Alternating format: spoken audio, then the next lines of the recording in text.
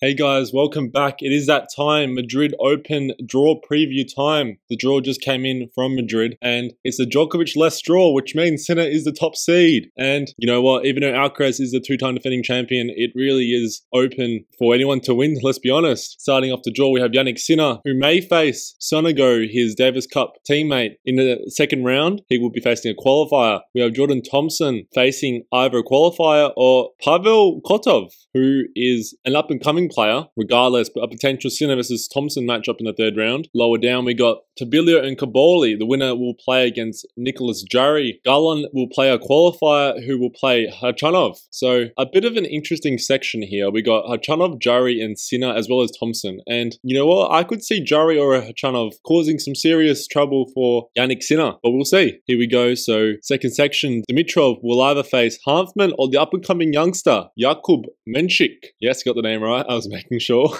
Watch out for Menšik, even though I do believe he is better in the hard courts. But Madrid is a fast surface, high altitude, so watch out for him. You know what? You never know. Felix Auger-Aliassime will play Nishioka in the first round. Winner will face Mannarino. Mikkelsen will face the wild card Fonesca. Winner will play Norrie. Zhang and Kecmanovic will play each other. Winner will face Casper Ruud, the winner of the Barcelona Open. Another strong section. Likely going to be Casper Ruud versus Dimitrov. That top first round is you got Felix, you got Menšik. Don't be surprised if one of those people can pull through and cause an upset. Lower down, we go into section 3, which Medvedev highlights or headlines, and he'll be facing either O'Connell or Analyse. Lower down, Medvedev could face Korda, but Korda will have to first play either Max Purcell or Marcus Giron. I do like Medvedev on this surface, as do I also like Korda. The flat hitters play pretty well in Madrid, as seen by Struff last year, as well as countless other people in the past. It's a faster surface, ball moves faster through the air, and we got lower down Bublik, who, let's be honest, even though the faster surface may suit him, he's not that great on clay. I don't think the gap is just too big a gap to bridge. He'll be facing either Kopfer or Caballas Baena. Thomas Mahach will be facing Rusevori, and that winner will face Ben Shelton, who is a bit of a dark horse in my opinion. I wouldn't be surprised if we see Ben Shelton making a deep run in this tournament. Alex de Minaur will face either the wild card Blanche, or I don't know if you've heard of this guy. He has a protected ranking. His name is Rafael Nadal. He's won his tournament like 5 times. A potential rematch from last week, and after that, you never know, Nadal's path could see him versing de Minaur, Tiafoe, and perhaps even Tsitsipas. We'll see, but it's a tough draw for Nadal, as it is going to be when you're an unseeded player. Lower down, we have Lehečka versing either a qualifier, Lehečka playing a qualifier, and potentially versus Tsitsipas. If Tsitsipas can get through a rematch of the Lajovic match, who Lajovic really pushed him in the semi-final of the Barcelona Open. Going to the bottom half, we have Hurkacz, who will face either a qualifier or Jack Draper. Arthur Thiels will be facing either Daniel Altmaier or the wildcard Landelus. Sebastian Baez will be versing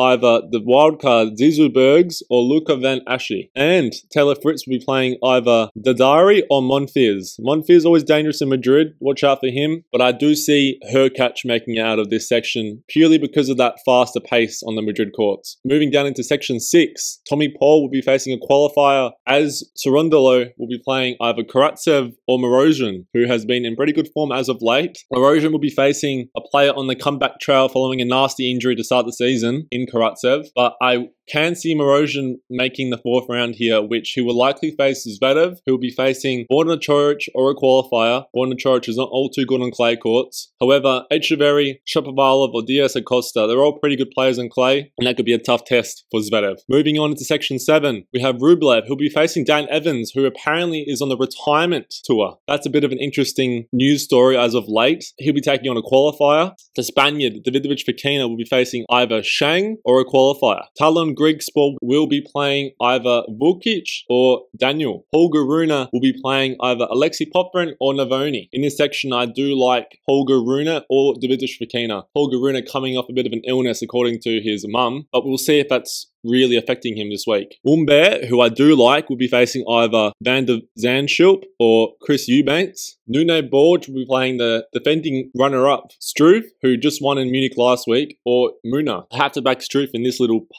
section here, so I'll back him to make at least the 4th round, in which he will likely face Carlos Alcaraz, who has to get through either Rinderknech or Shevchenko, and probably after that, Musetti, who will have to face either Safunian or Seboth Wild. And it's a matchup of these two youngsters, but Alcaraz just keeps getting the better of him in recent times. Alcaraz is the favourite for this tournament, but he's coming off an injury setback in which he hasn't played since Miami, where he did lose to Grigor Dimitrov. So watch out for Alcaraz here. But looking at this section, I do see Alcaraz making it through, and just having a rough look at the draw. If he does make it through, I see him playing Djokovic Fekina in the quarterfinals, in which I do see Zverev making it through, where he will likely face, in my opinion, Alexander Zverev or Hubert Hurkacz, and it will be Zverev. Moving up, I do see Zverev beating Carlos Alcaraz as a preliminary call, just based on the fact that he's coming off the injury, and we'll see. So Zverev in the final, for me, will face Tsitsipas in the quarterfinal, Shelton in the quarterfinal. I have Ben Shelton making the semi-final, in which he will face either Casper Ruud or Jannik Sinner. I do see Ben Shelton making the final. I see a Ben Shelton versus Alexander Zverev final to see who is crowned the Madrid 2024 Open champion. A bit of a big call, a tough call. I'm predicting that,